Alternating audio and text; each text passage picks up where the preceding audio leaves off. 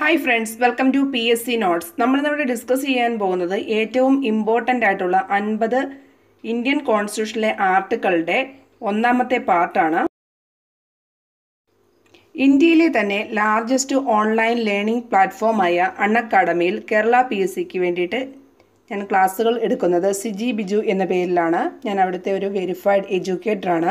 ഇപ്പം നമ്മൾ യൂണിവേഴ്സിറ്റി അസിസ്റ്റൻറ്റിന് വേണ്ടിയിട്ട് പുതിയൊരു കോഴ്സൊക്കെ ഫ്രീ ആയിട്ട് സ്റ്റാർട്ട് ചെയ്തിട്ടുണ്ട്. താല്പര്യമുള്ളവർക്ക് ജോയിൻ ചെയ്യാം. ജോയിൻ ചെയ്യാനുള്ള ലിങ്ക് ഞാൻ താഴെ കമൻറ്റ് ബോക്സിലും ഡിസ്ക്രിപ്ഷൻ ബോക്സിലും ഇട്ടിരിക്കാം. അതുപോലെ തന്നെ അവിടെ ചെയ്തിട്ടുള്ള വീഡിയോയുടെ ലിങ്കുകളെല്ലാം താല്പര്യമുള്ളവർക്ക് ചെയ്യാം. അൺഅക്കാഡമിയുടെ ആപ്പ് ഡൗൺലോഡ് ചെയ്യാൻ താല്പര്യമില്ലാത്തവർ ചെയ്യേണ്ട. അവർക്ക് ഡയറക്റ്റ് ക്രോമിലോട്ട് തന്നെ പോയി ആ വീഡിയോസൊക്കെ കാണാവുന്നതാണ്. ഓക്കെ, ആദ്യമായിട്ടുള്ള ഒരു ആർട്ടിക്കിൾ എന്ന് പറഞ്ഞാൽ ആർട്ടിക്കിൾ 32 റിപ്പീറ്റിംഗ് ആണ്. സുപ്രീം കോർട്ട് റിട്ടുകൾ പുറപ്പെടുവിക്കുന്ന ആർട്ടിക്കിൾ ഏതാണെന്ന് ചോദിച്ചാൽ ആർട്ടിക്കിൾ 32 ആണ്. ആർട്ടിക്കിൾ 226 ആണ് ഹൈക്കോർട്ട് റിട്ടുകൾ പുറപ്പെടുവിക്കുന്ന ആർട്ടിക്കിൾ. രണ്ടും റിപ്പീറ്റിംഗ് ആണ്, അറിയാത്തവരൊന്ന് ഓർത്തു വെച്ചേക്കുക. ആർട്ടിക്കിൾ 32 പ്രകാരമാണ് സുപ്രീം കോടതി റിട്ടുകൾ പുറപ്പെടുവിക്കുന്നത്. ആർട്ടിക്കിൾ 226 പ്രകാരമാണ് ഹൈക്കോർട്ട് റിട്ടുകൾ പുറപ്പെടുവിക്കുന്നത്. അടുത്ത ആർട്ടിക്കിൾ എന്ന് പറയുന്നത് 124 214 കണക്ട് ചെയ്ത് പഠിക്കുക. 124 എന്ന് പറയുന്നത് സുപ്രീം കോടതി നിലവിൽ വന്ന ആർട്ടിക്കിൾ ഏതാണെന്ന് ചോദിച്ചാൽ ആർട്ടിക്കിൾ 124 ആണ്.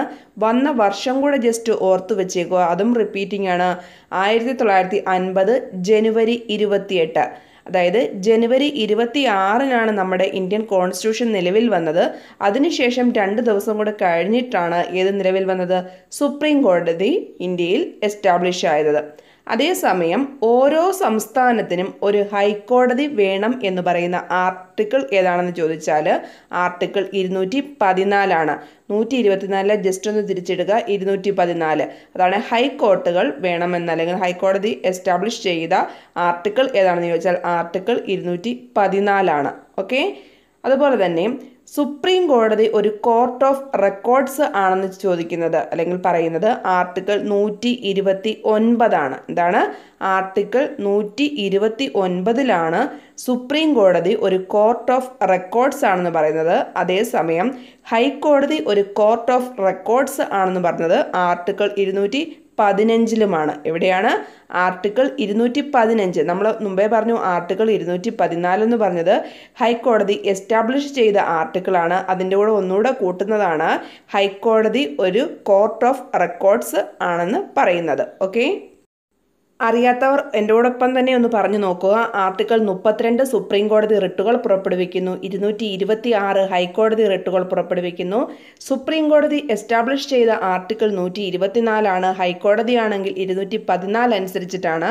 സുപ്രീം കോടതി ഒരു കോർട്ട് ഓഫ് റെക്കോർഡ്സ് ആണെന്ന് പറയുന്ന ആർട്ടിക്കിൾ 129 ആണ്. അതേസമയം 215-ലാണ് ഹൈക്കോടതി ഒരു കോർട്ട് ഓഫ് റെക്കോർഡ്സ് ആണെന്ന് പറയുന്നത്. ഓക്കെ, അടുത്തതെന്ന് പറഞ്ഞാൽ 3 എണ്ണമുണ്ട്. അതായത് എമർജൻസിയെ പറ്റിയിട്ട് ഇന്ത്യൻ കോൺസ്റ്റിറ്റ്യൂഷനിൽ 3 ആർട്ടിക്കിൾ ഇമ്പോർട്ടൻ്റ് ആണ്, അതുപോലെ തന്നെ റിപ്പീറ്റിങ്ങുമാണ്. ഒന്ന് ശ്രദ്ധിക്കുക. 352, 356, 360. 352 എന്ന് പറയുന്നത് നാഷണൽ എമർജൻസിയാണ് പറയുന്നത്.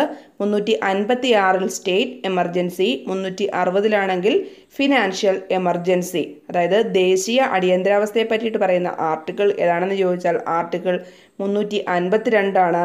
സംസ്ഥാന അടിയന്തരാവസ്ഥ അല്ലെങ്കിൽ പ്രസിഡൻഷ്യൽ റൂൾ അല്ലെങ്കിൽ രാഷ്ട്രപതി ഭരണം എന്നിങ്ങനെയെല്ലാം അറിയപ്പെടുന്ന ആർട്ടിക്കിൾ ഏതാണെന്ന് ചോദിച്ചാൽ ആർട്ടിക്കിൾ 356 ആണ്. ഫിനാൻഷ്യൽ എമർജൻസി അല്ലെങ്കിൽ സാമ്പത്തിക അടിയന്തരാവസ്ഥ എന്ന് പറയുന്നത് ആർട്ടിക്കിൾ 360 ആണ്. ആർട്ടിക്കിൾ 323A റിപ്പീറ്റിംഗ് ആണ്. അഡ്മിനിസ്ട്രേറ്റീവ് ട്രൈബ്യൂണലിന് വേണ്ടിയിട്ടുള്ളതാണ്. എന്താണ്? അഡ്മിനിസ്ട്രേറ്റീവ് ട്രൈബ്യൂണലിന് വേണ്ടിയിട്ട് ഉള്ളതാണ് ആർട്ടിക്കിൾ 323A. അത് അമെൻമെൻറ്റ് ചെയ്തതാണ്.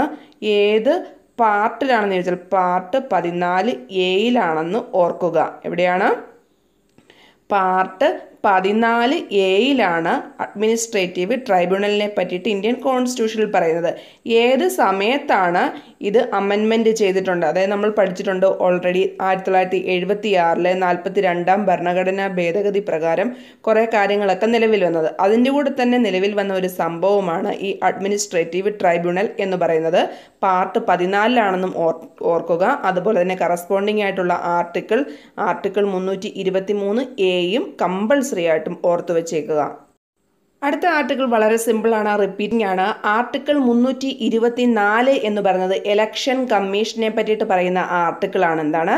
ഇലക്ഷൻ കമ്മീഷനെ പറ്റിയിട്ട് പറയുന്ന ആർട്ടിക്കിൾ ഏതാണെന്ന് ചോദിച്ചാൽ ആർട്ടിക്കിൾ 324 ആണ്. അതുപോലെ തന്നെ ഈ അടുത്ത എക്സാമുകളിലൊക്കെ ചോദിച്ചിട്ടുണ്ട് ഇലക്ഷൻ കമ്മീഷൻ നിലവിൽ വന്ന ഡേറ്റ്, അതായത് 25 ജാനുവരി 1950. നമുക്ക് മുമ്പേ പറഞ്ഞു ജനുവരി 26-നാണ് നമ്മുടെ ഇന്ത്യൻ കോൺസ്റ്റിറ്റ്യൂഷൻ നിലവിൽ വന്നത്. അതിന് തൊട്ട് തലേ ദിവസമാണ് നമ്മുടെ ഇലക്ഷൻ കമ്മീഷൻ എസ്റ്റാബ്ലിഷ് ആയത്. അതേസമയം സുപ്രീം കോടതി നമ്മൾ മുമ്പേ പറഞ്ഞപ്പോൾ എന്താണ് ജനുവരി 26-ന് ശേഷമാണ്, അതായത് 2 ദിവസം കഴിഞ്ഞിട്ടാണ് സുപ്രീം കോടതി നിലവിൽ വന്നത്. അതേസമയം ഇലക്ഷൻ കമ്മീഷൻ ആണെങ്കിൽ നിലവിൽ വന്നത് ഈ ഇന്ത്യൻ കോൺസ്റ്റിറ്റ്യൂഷൻ നിലവിൽ വരുന്നതിന് തൊട്ട് തലേ ദിവസമാണ്. ജനുവരി 25 1950-ലാണ് ഇലക്ഷൻ കമ്മീഷൻ നിലവിൽ വന്ന എന്ന കാര്യം കൂടി ഓർത്തു വെച്ചേക്കുക.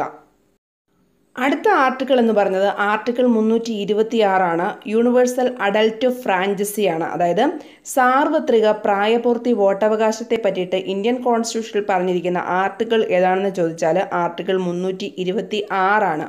324 നമ്മൾ ഓൾറെഡി പറഞ്ഞു, ഇലക്ഷൻ കമ്മീഷനെ പറ്റിയിട്ട് പറയുന്നതാണ്.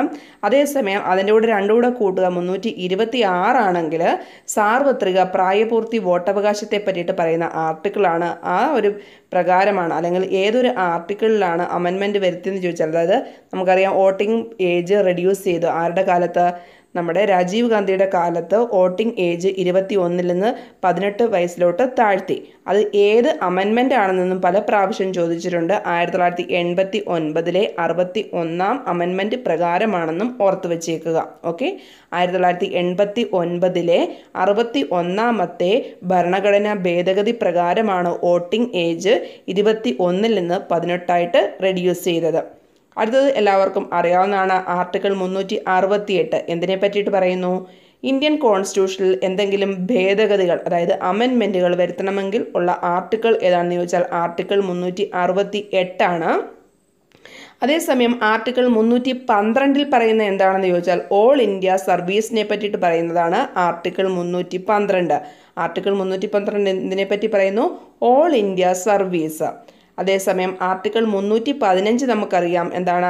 PSC, അതായത് UPSCയുടെയും സ്റ്റേറ്റ് PSCയെ പറ്റിയിട്ടും ഇന്ത്യൻ കോൺസ്റ്റിറ്റ്യൂഷനിൽ പറഞ്ഞിരിക്കുന്നത് ആർട്ടിക്കിൾ 315-ലാണ്. എന്താണ്? UPSCയെ പറ്റിയിട്ടും സ്റ്റേറ്റ് PSCയെ പറ്റിയിട്ടും ആർട്ടിക്കിൾ 315 പ്രകാരമാണ്. ആർട്ടിക്കിൾ 320, അതായത് ഫങ്ഷൻസ് ഓഫ് PSC എന്ന് എടുത്തു പറഞ്ഞിട്ടുണ്ടെങ്കിൽ അതിൻ്റെ അർത്ഥം ഏതാണ്, അല്ലെങ്കിൽ ഏത് ആർട്ടിക്കിളാണ്? ആർട്ടിക്കിൾ 320 ആണെന്നും ഓർത്തു വെച്ചേക്കുക. അന്നേരം ഒന്നുകൂടെ ശ്രദ്ധിക്കുക, ആർട്ടിക്കിൾ 326 ആണെങ്കിൽ യൂണിവേഴ്സൽ അഡൽട്ട് ഫ്രാഞ്ചൈസി ആണ്. അതായത് സാർവത്രിക പ്രായപൂർത്തി വോട്ടവകാശത്തെ പറ്റിയിട്ട് ഇന്ത്യൻ കോൺസ്റ്റിറ്റ്യൂഷനിൽ പറഞ്ഞിരിക്കുന്നത് ആർട്ടിക്കിൾ 326 ആണ്. 368 പ്രകാരമാണ് ഇന്ത്യൻ കോൺസ്റ്റിറ്റ്യൂഷനിൽ എന്തെങ്കിലും അമെൻമെൻറ്റുകൾ, ഇപ്പം തന്നെ നമ്മൾ ഓൾറെഡി പറഞ്ഞല്ലോ 61-ാമത്തെ അമെൻമെൻറ്റും അതുപോലെ തന്നെ 1976-ലെ 42-ാം അമെൻമെൻറ്റുകളൊക്കെ പറഞ്ഞില്ലേ. അങ്ങനെയുള്ള അമെൻമെൻറ്റുകളൊക്കെ വരുത്താനുള്ള ആർട്ടിക്കിൾ ഏതാണെന്ന് ചോദിച്ചാൽ ആർട്ടിക്കിൾ 368-ൽ അങ്ങനെ ഒരു കാര്യം പറയുന്നത് കൊണ്ട് മാത്രമാണ് പിന്നീടുള്ള അമെൻമെൻറ്റുകളൊക്കെ മാറ്റം വരുത്താൻ പറ്റുന്നത്. ഓക്കെ, 312 കുറേ പ്രാവശ്യം റിപ്പീറ്റിംഗ് ആണ്. ഓൾ ഇന്ത്യ സർവീസിനെ പറ്റിയിട്ട് പറയുന്ന ആർട്ടിക്കിൾ 312 ആണ്. അതിൻ്റെ കൂടെ 3 കൂട്ടുക, അതായത് 315 നമുക്ക് ഓൾറെഡി അറിയാം, സ്ഥിരം ക്വസ്റ്റ്യൻ ആണ്. UPSC ഫോം ചെയ്തതും PSC ഫോം ചെയ്തതും ഉള്ള ആർട്ടിക്കിൾ ഏതാണെന്ന് ചോദിച്ചാൽ 315 ആണ്. അതിൻ്റെ ഫങ്ഷൻസ് ഓഫ് PSC എന്ന് എടുത്ത് ചോദിക്കുവാണെങ്കിൽ മാത്രമേ ആർട്ടിക്കിൾ 320 ആകുന്നുള്ളൂ. ഇത്രയും കാര്യങ്ങൾ നന്നായിട്ട് പഠിക്കുക. ഇതിൻ്റെ ബാക്കിയുള്ള പാർട്സ് ഞാൻ ഉടനെ അപ്ലോഡ് ചെയ്യുന്നതാണ്. എല്ലാവർക്കും വിജയാശംസകൾ നേരുന്നു. അതുപോലെ തന്നെ നിങ്ങൾ ആദ്യമായിട്ടാണ് എൻ്റെ ചാനൽ കാണുന്നതെങ്കിൽ ഇതുവരെ സബ്സ്ക്രൈബ് ചെയ്തിട്ടില്ലെങ്കിൽ അതുകൂടെ ചെയ്യുക. വീഡിയോ ഇഷ്ടമായെങ്കിൽ ലൈക്ക് ചെയ്യുക, ഷെയർ ചെയ്യുക. Okay, thank you.